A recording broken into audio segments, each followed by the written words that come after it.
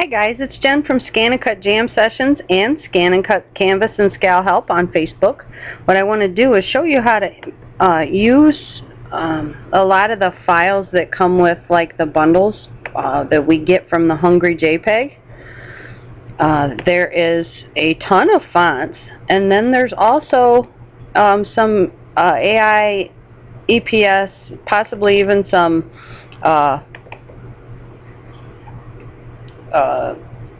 PDF files in there. So let's click on this one. This is an AI file. AI files, when you bring them in, sometimes take a little bit long to do.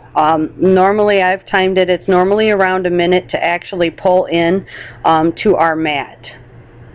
So just give it a little bit of time and some patience, and there we go. I have the Show Outlines Only box checked under the paper icon. I want to remove that. And look what we have here. We have all these really cool badges. So once it's selected, you can come up here and you can click Ungroup. And then that will allow you to modify these, add in words and things like that. Okay? So that is the AI file.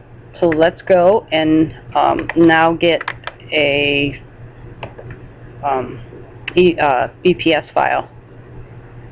Okay, so I brought up this one. Let's see what comes in with this. Okay, look at all the stuff we've got in here. Okay, so this is the EPS file. And in this, you have all of these things that you can select from. Just come up to Object and click Ungroup to be able to use or pick one, or however many you want to use. Just highlight it, pull it over to the side, and then you can delete the rest of the stuff that you don't need, because it will not delete it from the file. It just deletes it from the screen. Okay, so now let's go grab us a PDF file.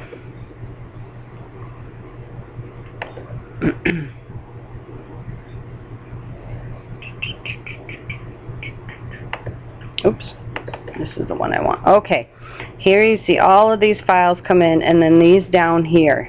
Well, what I use is the PDF cut files. And then you click one of them, and they come right in. And to use these also, you come up here to Object and Ungroup. And if Ungroup is not available, click Break Apart. And sometimes when you click Break Apart, everything will turn like a black color. If that happens, just come over here and click Show Outlines, and that will show you what your cut file will be. I always tell everybody, make sure you check your preview options, and that will allow you to see your cut lines.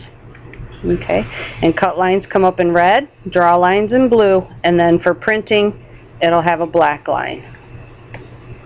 Alright guys, that's how you use different file types in SCAL. The ones that come in our big bundle packages like from the Hungry JPEG. Hope you guys have a good day.